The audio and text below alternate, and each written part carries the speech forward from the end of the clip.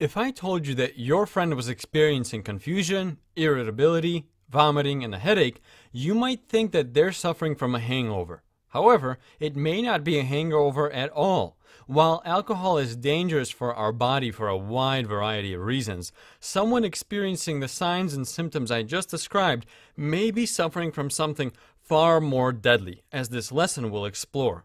Let's pretend you and some of your friends took a trip to Las Vegas to party for a week or so. It was supposed to be a trip of a lifetime that even Hollywood couldn't dream up.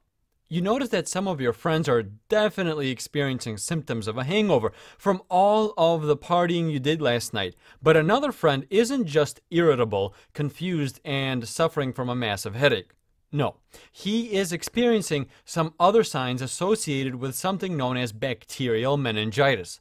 This is a condition that results in the inflammation of the protective membranes that envelop the brain and spinal cord due to a bacterial cause. These signs and symptoms also include a stiff neck, seizures, hearing loss, difficulty seeing, coma, and many others. The reason many of these symptoms occur is because the inflammatory response that tries to kill these invasive bacteria produces a lot of swelling and compression of nerves, leading to impaired vision or hearing as well as seizures. In addition, the inflammatory process ends up harming everything in its path, not just bacteria. This causes the inadvertent destruction of some of our own body cells, which causes even more serious signs and symptoms associated with meningitis. Even though bacterial meningitis affects, for the most part, the brain, it has a very important respiratory component as well. You see, when you guys were out clubbing, dancing, and raving last night in a stuffy nightclub, something really sinister was lurking in the smoke obscuring the dance floor. In that smoky air, meningitis-causing bacteria were floating around, some of which may have been inhaled by your poor friend after a sick person dancing next to him sneezed some of them out. However, that's not the only way to transmit this condition. Your friend was also making out with a complete stranger on the dance floor, despite their protests about your friend's terrible beard, creepy sunglasses, and awful body odor. By kissing a complete stranger, he exposed himself to even more meningitis-causing bacteria. Some of the bacteria that can cause bacterial meningitis include Streptococcus pneumonia, Neisseria meningitidis, and Listeria monocytogenes.